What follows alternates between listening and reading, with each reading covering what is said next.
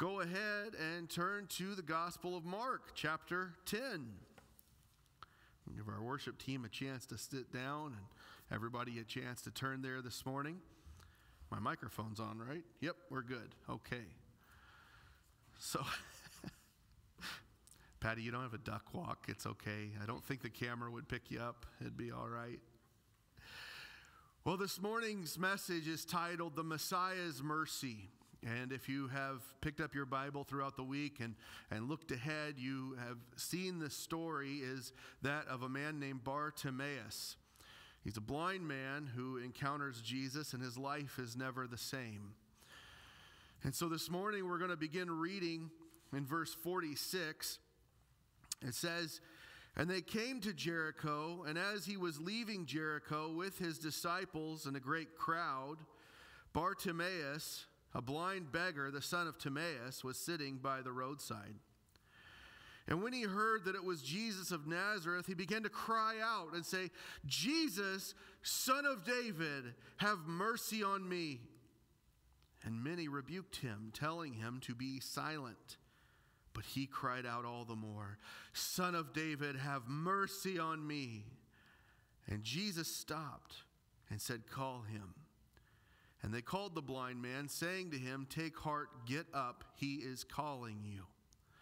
And throwing off his cloak, he sprang up and came to Jesus. And Jesus said to him, 'What do you want me to do for you?' And the blind man said, 'Rabbi, let me recover my sight.' And Jesus said to him, 'Go your way. Your faith has made you well.' And immediately he recovered his sight and followed him on the way." I'm going to pray again. Father God, I just pray that this passage pierce our hearts, that we understand what you're saying to us today, the example that Bartimaeus is for us. And Father God, I pray that we grasp the goodness of your mercy, and that we too call out to Jesus, the Son of David, our Messiah, our King, with desperation, with passion, and with love for him, for who he is and for what he's done for us. And we ask this in Jesus' name. We don't often like to talk about mercy. We love to talk about so many other things about God and things God does and things God is and all that. But mercy is one of those things, if you really think about it, it's not talked about nearly as often as all the other things. But the mercy of Christ, and if you're taking notes and you want to write this down, if you're at home, the one thing I hope you take away from this message today is that the mercy of Christ is worth losing everything else. I'll say that again. The mercy of Christ is worth losing everything else. Now we read this story, and if we are in Christ, if we are Christians, if the Holy Spirit dwells within us, the Spirit of Christ is in us, and we are in him, then we are seeing take place in this text a very familiar story. It's one I've quoted often the last 6 months or so. It goes something like this: "Amazing grace, how sweet the sound that saved a wretch like me.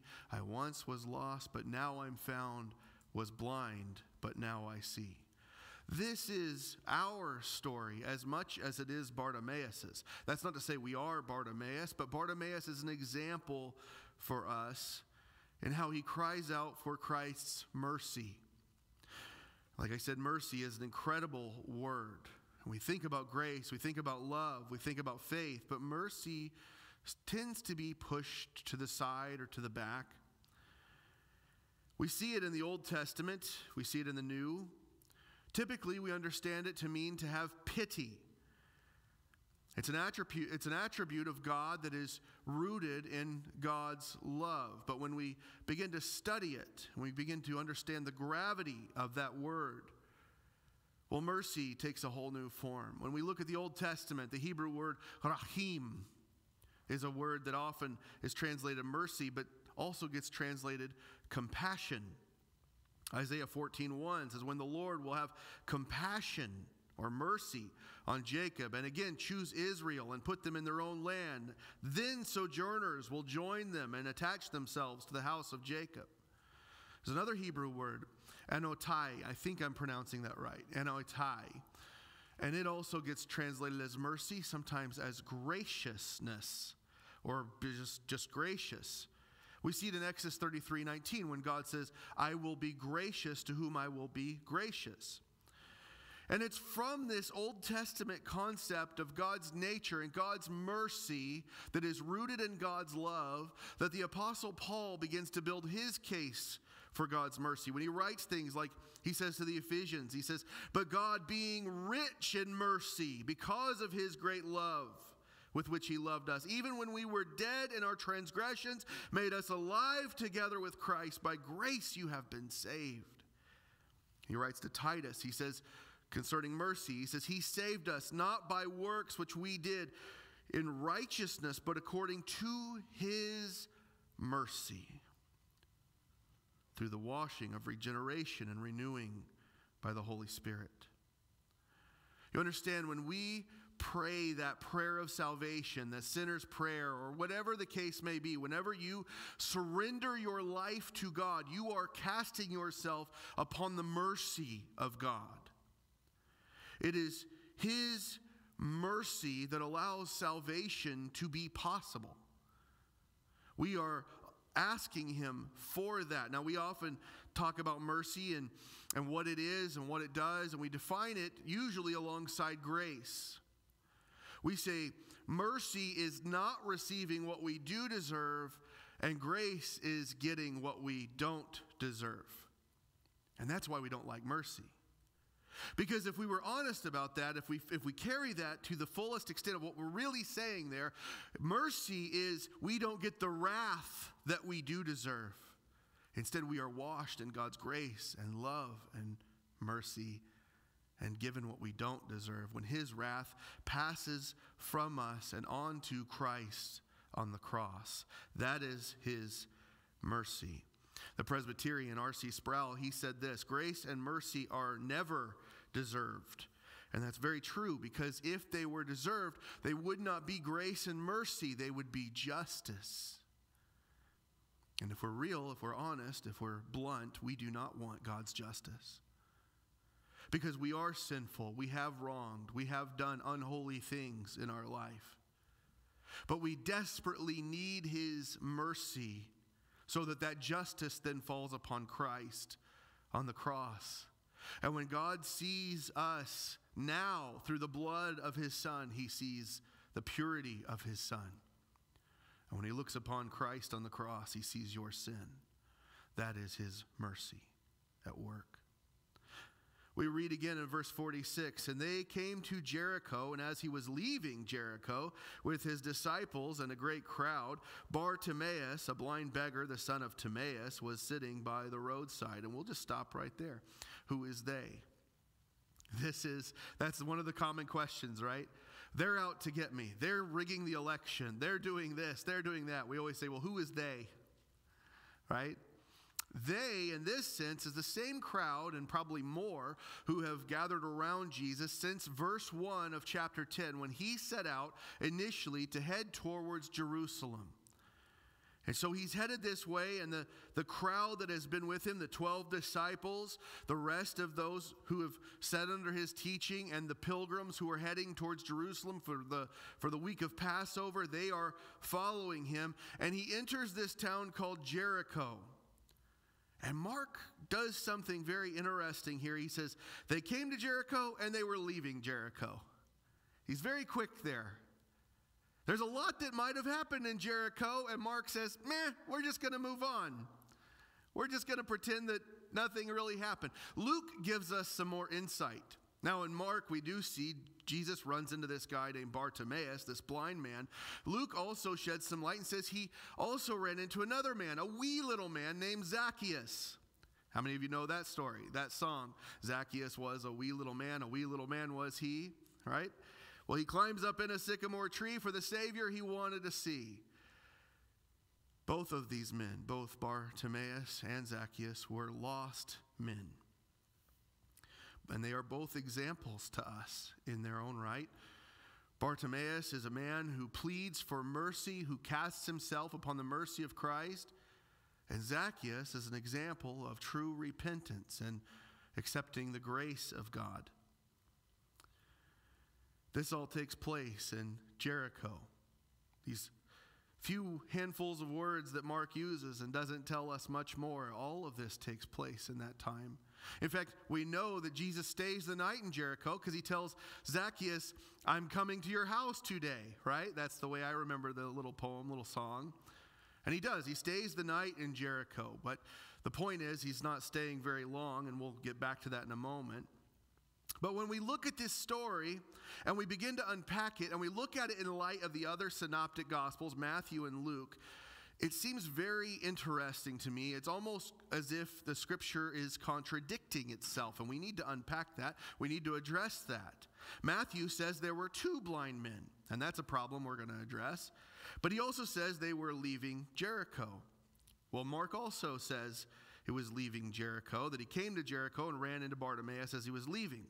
Luke says it's one unnamed blind man, but he runs into him as he's approaching Jericho. Now, to understand this, we have to understand the way the Gospels were written. They were written, Matthew was, of course, an eyewitness to this entire thing. Mark likely got his story from Peter. And Luke went back and investigated and asked as many people as he could to get the idea of what happened.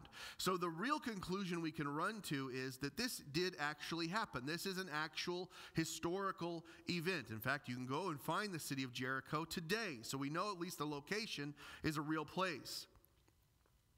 And when police officers are investigating a crime scene and they call together witnesses, they do this thing where the witnesses each tell their own story. One person might say, well, the guy had a gun, he shot this other guy, and the guy who had the gun was wearing a red shirt. The second guy comes along and says, well, I saw him shoot a guy and he was wearing a blue hat. Well, which was it? Was he wearing a blue hat or a red shirt? Well, the point of the matter is the guy got shot, right? That's what the police officer is really looking for. And he might be looking for a man with a red shirt and a blue hat, both. This tells the police officer that the witnesses did not collude to frame somebody. If all the Gospels told the same story the exact same way every single time, we would say there was collusion. They were reading from the same script, and therefore their testimony becomes invalid. In fact, the courts would not take that testimony. They wouldn't accept that, or it would become suspect. So that's why when we read this and we see different points of view to the same story, it's very important to us. This tells us, above all things, this really happened. There were witnesses who had slightly different stories, but the fact of the matter is Bartimaeus got his sight back.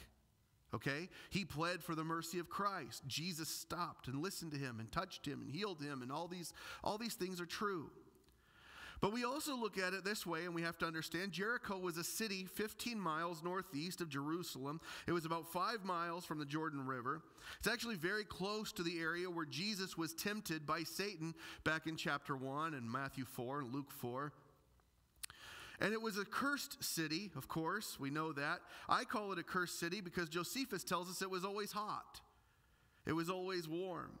Even when there was snow in Jerusalem, in Jericho, all the people would need to wear were light linens to stay warm because Jericho was always hot. Now, that's not why it's really a cursed city. That's just because I don't like the heat. Okay, that's why I live in North Dakota where the wind hurts my face. I don't like hot weather.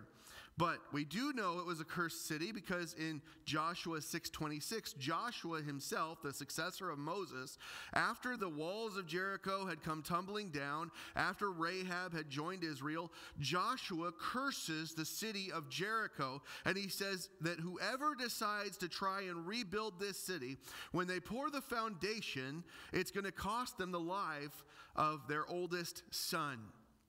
So when they begin pouring the city, they're going to lose their oldest son. And he says, when they lift the gates, that will cost them the life of their youngest son.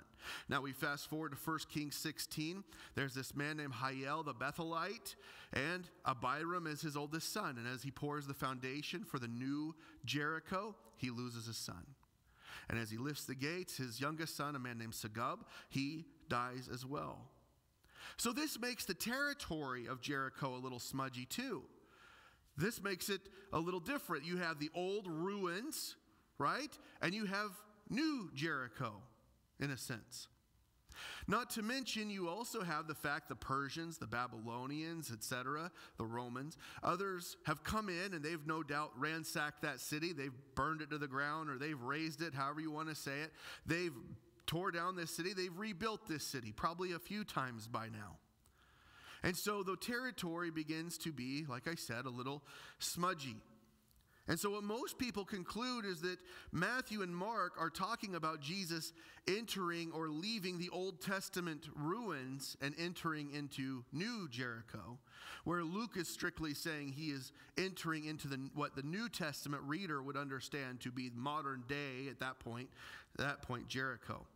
But the point is, like I said before, Jesus is not staying long in this city.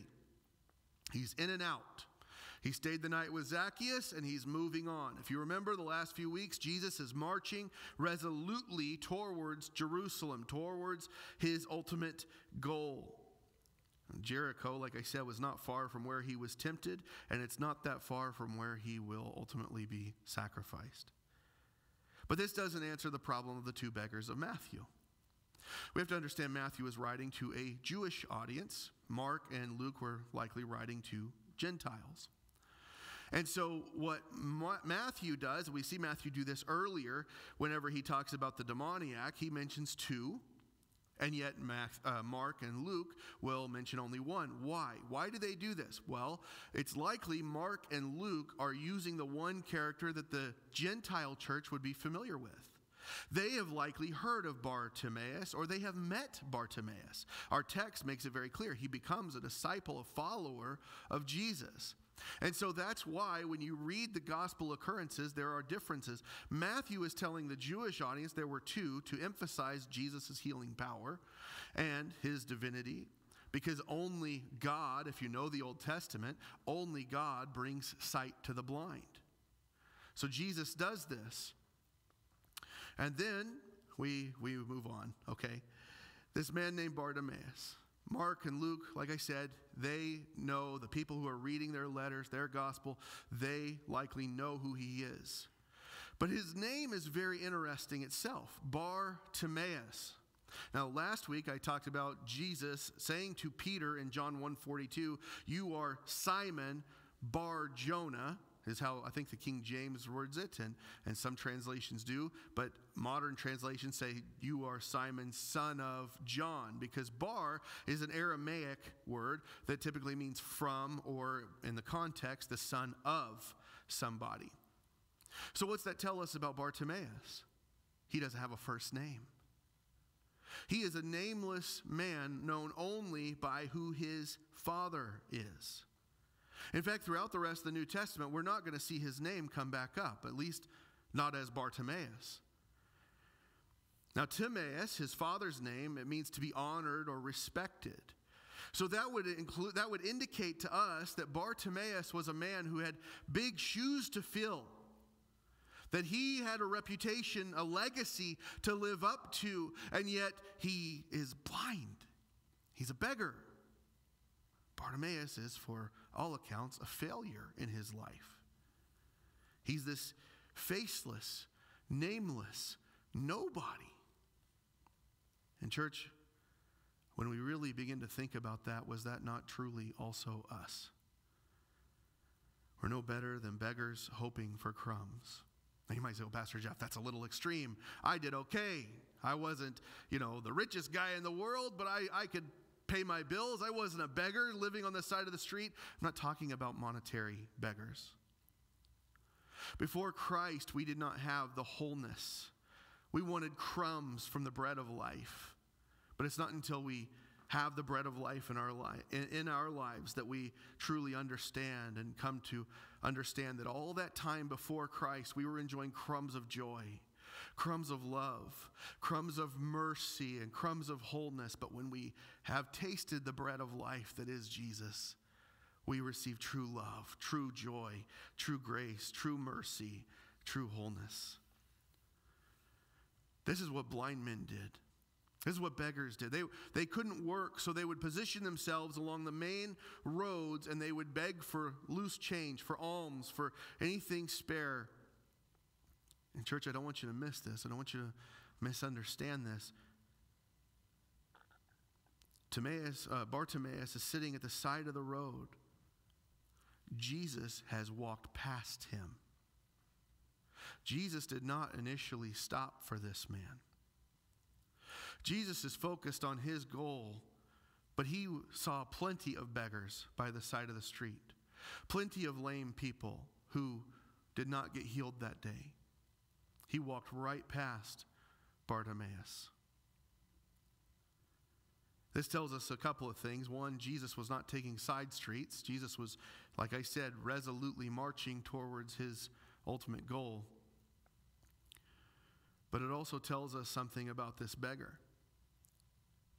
Because he's clearly nothing special standing out in the crowd. And Jesus just keeps walking, keeps going. But, read verse 47 with me. And when he heard that it was Jesus of Nazareth, he began to cry out and say, Jesus, Son of David, have mercy on me. When he heard who had just breezed past him, how did he hear? The crowd, the followers of Jesus. Church, men only need to hear. The parable of the sower, Mark chapter 4, we read that. We just need to plant the seed and let the Holy Spirit work. Let the Holy Spirit do his job. Paul says in Romans 10, how will they call on him in whom they have not heard? How will they believe in whom they have not? How will they call on him in whom they have not believed? How will they believe in him whom they have not heard? And how will they hear without a preacher? Jesus doesn't stop. It's the crowd who's talking about the one leading them that brings him into knowing who Jesus is. That's us. That's our role as Christians. That's our role as followers of Christ, to be talking about Jesus in order to be heard. And he overhears the crowd. He overhears their murmuring. Jesus is walking too fast for me today, right? That's Jesus of Nazareth. He's a good teacher and everything, but he's going quick. Or maybe they're saying, you know what? I know what he's doing. He's heading to Jerusalem. And he's going to set himself up as the king. He's the Messiah. He's this, he's that. And something inside Bartimaeus snaps. Something inside this broken man breaks. And he begins to cry out, Jesus, Son of David, have mercy on me. And it's the first time in the Gospel of Mark, it's the first time he's called the Son of David. This is a clear and complete messianic term. This is Bartimaeus saying and establishing, I know who you are. I know who you really are. He heard Jesus the Nazarene. He heard Jesus of Nazareth, but he cries out, Jesus, Son of David.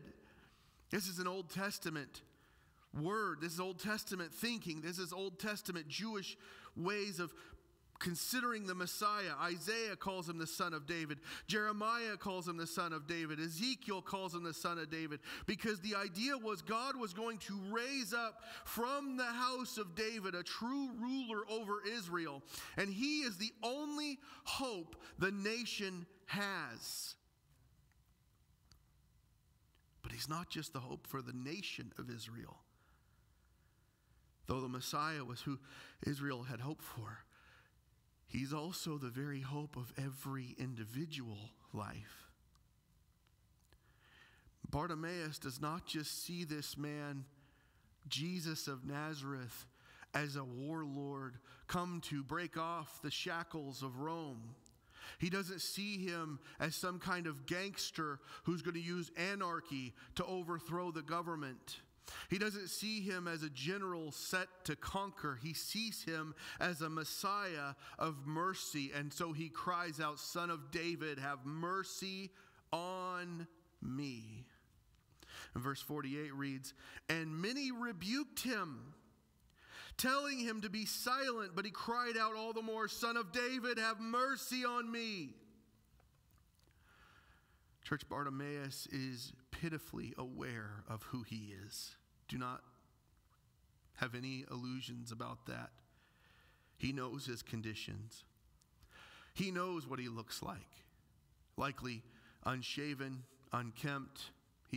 What good would a mirror do for a blind man to be able to comb his hair? How dirty he must have been. How he might have smelled. And yet, he calls out, and the wording tells us that he likely sounded unhinged, crazy, desperate. And the crowd, much like oftentimes the modern church, tries to hush him, to quiet him. "You don't really fit in with us, Bartimaeus. You don't really look like us." And many times we are very much like the crowd. Now, there's a time for discussion about sanctification, about church behaviors, right? There's a time for spiritual maturity, a time for the talk about growth and just good manners at times for some people. But too often we rush to assimilate people with calloused hands and calloused hearts. And that's what happens when many people will say, well, the church talks about love, but then they push everybody away. Well, they become bitter. They become angry at the church. Bartimaeus shows he's not like that. He has the heart of a true seeker. He has the heart of someone who's not deterred by the crowd. He's not let down by the mistakes of men. He continues to pursue Jesus even when the crowd around him has failed him. And he knows who Jesus is, so he kept crying out all the more. The Greek there for crying out its root is krazo. And I'll let you guess what modern English word comes from that. The tense here is ekrezen. It means he continued screaming. He continued shrieking. He continued bellowing out. This is the desperate cry of an unwhole heart yearning to be made right. He doesn't just want to receive his sight. This is a soul pleading for the Messiah's mercy. And the crowd's reaction kind of makes sense. It starts to fill in some blanks because he likely does sound uncouth, uncivilized, unhinged. The wording is actually very similar to that of what we saw back in chapter 5 with the Gerasene demoniac who would gash himself with rocks, cut himself with stones, and scream and shriek, and ekrezen is the Greek. To the point everybody in the surrounding villages were very uncomfortable because of his shrieking and screaming and calling out. In fact, Matthew actually uses the same word in the story of the Syrophoenician mother with who had the daughter who was demon-possessed. The disciples come to Jesus and they literally say, "Send her away. She's sounding crazy to us. She won't stop shrieking. She won't stop ekrezen. She won't stop yelling at us." It's the desperate cry of a heart that needs the Messiah's mercy. And yet those who understand this, those who are in desperate need of the Messiah's mercy, they understand that it's worth offending the crowd. It's worth being considered crazy, losing friends or neighbors, worth abandoning everything, because in the Messiah's mercy, we find the only place we can truly be made whole. But here, in this moment, the plea of this man grips the Savior's heart. And he stops. I missed a spot in my notes. He stops. That's what verse 48 tells us. And Jesus stopped and said, "Call him." And And they called the blind man, saying to him, "Take heart, get up, he is calling you." Well, I'm all over my notes here. I'm at verse 49. Wow. Sorry. If you're watching online, this doesn't normally happen. Verse 49, Jesus stops. Church, when's the last time that our prayer life made Jesus stop? When's the last time we prayed and pled so passionately? I got to tell you, I got to be honest with you. When I was doing this sermon preparation, I hit this and it hit me. And I just had to stop and I was praying. Lord, when's the last time I prayed in a way to provoke you to stop and listen? When's the last time I prayed with such desperation, such passion? You know, when James and John approached Jesus, they had to run to catch up to him with their request. When Jesus had set out initially, the rich young ruler has to run up to him to catch up to Jesus. And Jesus stops with James and John, but he stops to correct. With the rich young ruler, he stops to teach. Here he stops to call the man to himself. Church, like I ask you again, when have we prayed with such desperation? When have we wanted him to touch and to heal so badly? When have we cared so much? We called out so passionately and we heard him say, "Get over here. Come into my presence." I would tell you that is where true revival begins. Where true revival starts in our heart. When we see the way we are, our own sin, our own brokenness, and we call out, "Messiah, show me your mercy." It's the kind of prayer life that will put you in the lion's den with Daniel. It'll get you thrown out of Potiphar's house with Joseph. It'll force you to run and hide in caves alongside David so you can avoid the wrath of the mad king. But it closes the lion's mouth. It's also the same type of prayer life that gets Pharaoh to hear your name, to bring the shepherd boy into the throne room.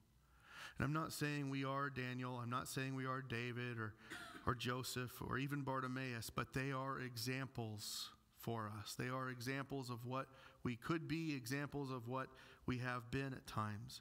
And if your prayer life is dull and meaningless to you, why should we expect it to be anything but dull and meaningless to Christ? If it's just a habit, if it's just a ritual, if it's just a religious thing that we have to do to tick a box, to check a box and say, "Well, I prayed today," it's not a prayer life that is truly from your heart. It's not a call out to the Messiah. You understand, there were plenty of blind beggars in Israel. I said this earlier. But it's this man who pleads, and Jesus stops. And one of the most beautiful things about Jesus' ministry on earth is when he sees the suffering or hears the suffering calling out to him, those who come to him in faith, those who come to him in need, he stops. And he takes time. Whether it's Jairus, whose daughter is dying, whether it's the woman with the issue of blood, whether it's a blind man calling out, "Son of David, hear me and heal me." Jesus takes the time. He says, "Call him here." Now, church, think about this for a second. Bartimaeus is blind.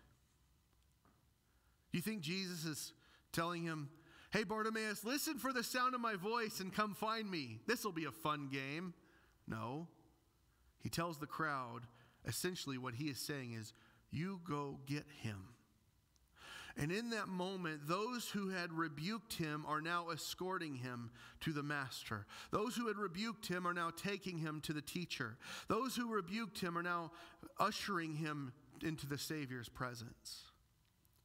This is Jesus actually softly rebuking them for trying to silence him. So they call to him. They say, "Take courage, get up. He's calling for you." The wording there, "take courage," it's only one word in the Greek. It's the word tharsē, and it's only used 7 times in the New Testament. Jesus tells the disciples in John 16:13, he uses this very word. He says, I've spoken these things to you so that in me you may have peace. In the world you have tribulation, but take courage. I have overcome the world. When Paul is stranded at sea and there's no hope, the Lord stands by his side in Acts 23. The Lord stands by his side and says, take courage. Tharsei. The King James translates it as be of good comfort. The NIV says take heart. One commentator said it could also be translated cheer up. Because there's cheer, there is joy in knowing that the Messiah is listening and now you have his attention. The one you've called out to has heard you, and there is joy, cheer to be had. Cheer up, rise up. He's calling for you. The Messiah has stopped. Now, Bartimaeus, get up. Let's go. You're going to get what you want. You're going to have an audience with the king. The king has stopped, and he's heard you. He's heard the cry of your heart. And we read in verse 50, and throwing off his cloak, he sprang up and came to Jesus. I know a lot of pastors have talked about this in the past, throwing off his cloak. And we read that and we'll say, oh, he gave up so much that day. No, he did not. He gave up everything. He didn't just give up a piece of cloth. Jewish law, by the way, had things in it concerning your cloak. In the book of Exodus, if you borrowed a man's cloak, you had to return it before sunset because he may not have anything else to cover himself with when the night gets cold. If you were a creditor and you had to take everything from somebody who owed you money, Deuteronomy 24 says the one thing you could not take was a man's cloak. For a beggar in first century Palestine, this was literally all he owned. This was the clothes on his back. This cloak was his home. It was his blanket. It was his everything. It was the only thing in his life that had ever done anything for him. You understand, whenever a beggar had his hands out, he had his cloak in his hands, and you would drop the coins in it. And if it once that little area of fabric was full, he would tie it together. He'd move on to another strip of cloth. This was his piggy bank. This is what he had to store everything he owned in. Bartimaeus, when he stands up that day and he casts off his cloak, you understand he is leaving his clothing behind. He is leaving his home behind. He is leaving his bank account behind. He is leaving every single thing he had behind. He is forsaking his entire world. He's renouncing it all in order to get to Jesus. Where have we heard that before? Good teacher, what must I do to inherit eternal life? And Jesus ultimately says, go, sell everything you own, give to the poor, and then come follow me. You'll have treasures in heaven. And the guy leaves broken and upset because he had many things. He owned much property. And here we see a man who is broken and upset. He has nothing, and he casts it away to come to the Savior.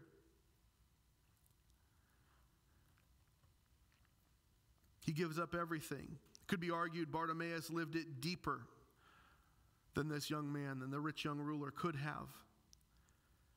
He was physically disabled. He had no ability to work and regain any money should this not work out. He had no power should this not work out to utilize, to reestablish himself. He was already poor. He had no savings, no anything else that he could barter, trade, or sell. And he's blind. He's not going to come back and find that cloak after everything's said and done if Jesus doesn't heal him. You understand, for Bartimaeus, there was no plan B. This had to work. On top of that, he had no reputation of his own. Remember his name, Bartimaeus. He only had his father's name, which clearly had not gotten him very far. Peter said, Lord, we left everything and followed you, back in verse 28. Now so has Bartimaeus. Christ's mercy cost him everything. and he willingly casts it aside. We read in verse 51, and Jesus said to him, "What do you want me to do for you?" And the blind man said to him, "Rabbi, let me recover my sight." This is the sad part of this whole passage to me. You understand that in this moment, this pitiful man comes before Jesus, and Jesus asks him the same exact question he'd asked two of his disciples not that long ago. "What do you want me to do for you?" And this man who had nothing, this man who had just heard about Jesus from the crowd, this man who had just cried out to Jesus, comes to him and just says, "I just want to regain my sight." He wasn't always blind. He just wants to recover something that was lost.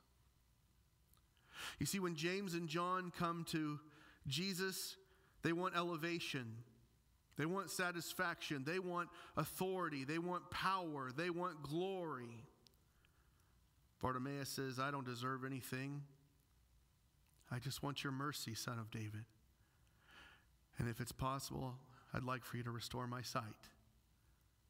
The one thing he'd lost, that he wanted back.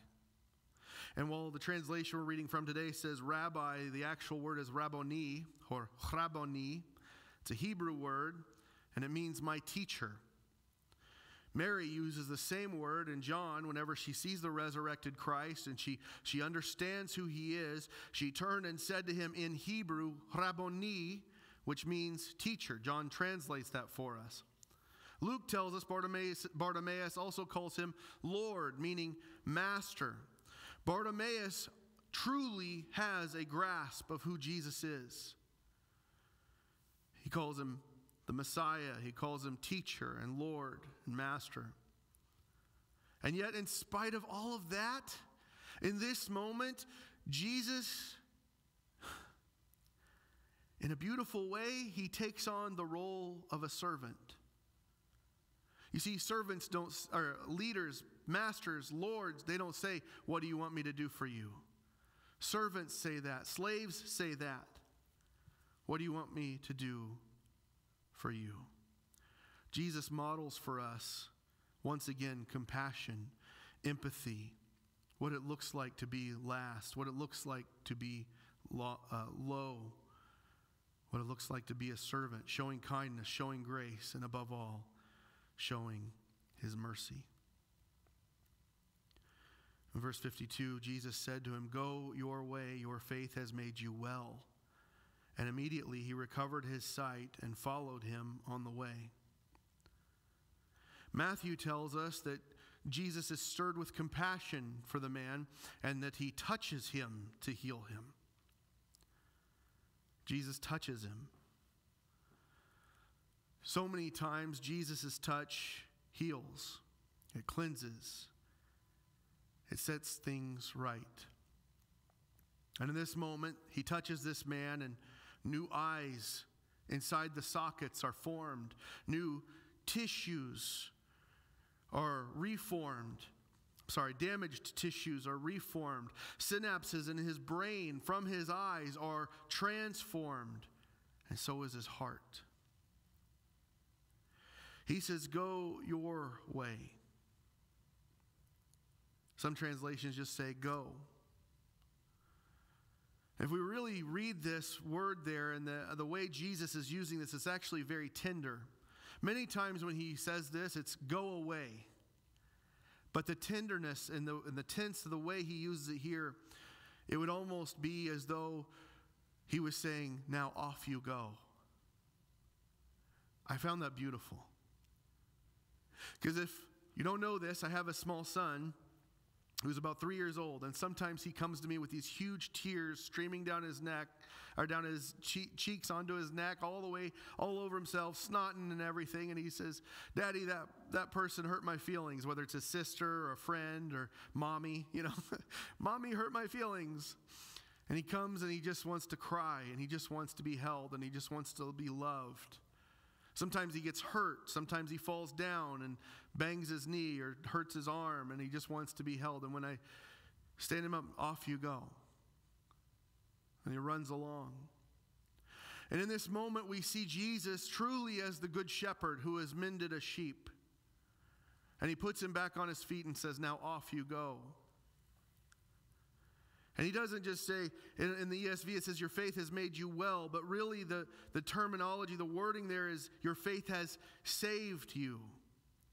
I know the NIV and some translations say your faith has healed you, and it had, but his faith had something deeper, something greater. There was a bigger impact here. It saved him. There's another Greek word used for physical healing. That's not what Jesus says. Jesus uses a word that says, you have been made whole. You have been saved.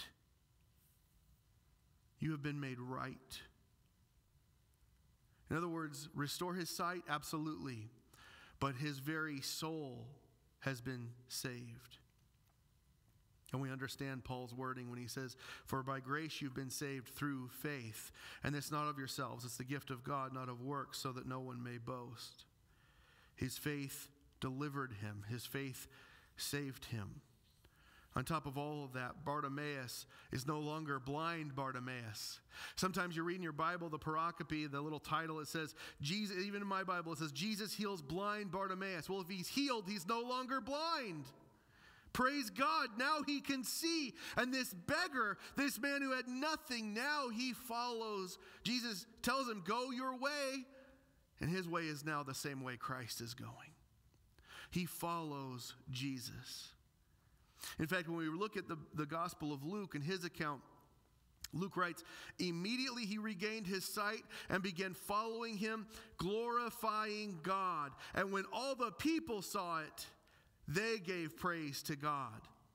You see, his understanding of who Jesus was, his grasp of who Jesus was, led to a life change that changed how he worshiped, that changed how he lived, that changed the direction of his life. And from there, other people saw it and it changed their worship. It impacted how they saw Jesus, how they glorified him. A few weeks ago, I said, your theology is reflected in your doxology. What you believe about God is reflected in how you worship God. And Bartimaeus is a perfect example to us of what that looks like.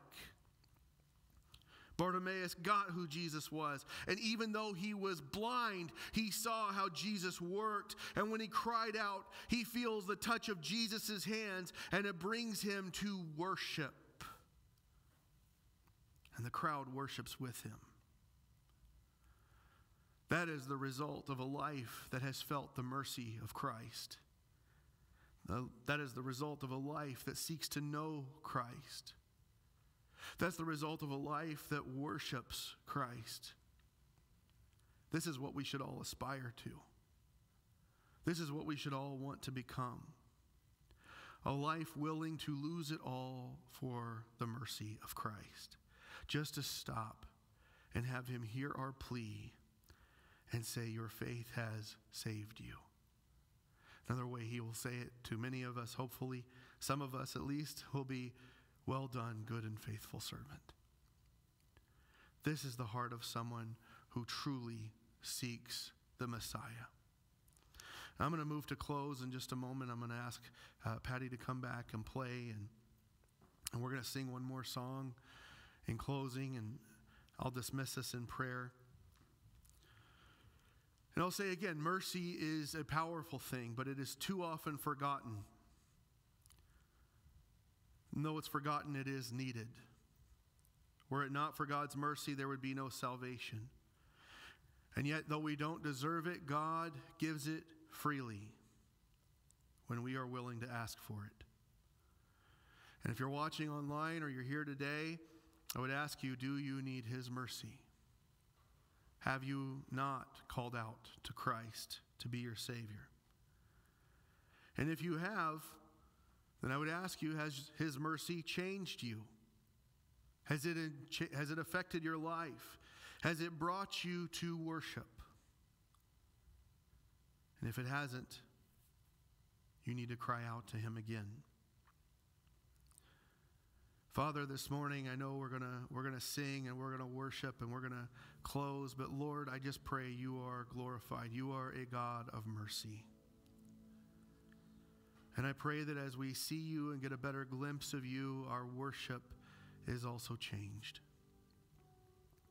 That others see our worship, that others see your work in our life, and that you be glorified. Amen.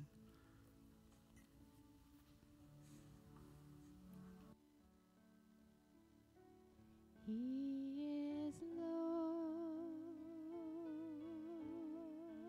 He is Lord. He is risen from the dead, and He is Lord. Every knee shall bow, every tongue confess that Jesus Christ is Lord. He is Lord. He is Lord. He is risen from the dead, and He is Lord. Every knee shall bow, every tongue confess that Jesus Christ is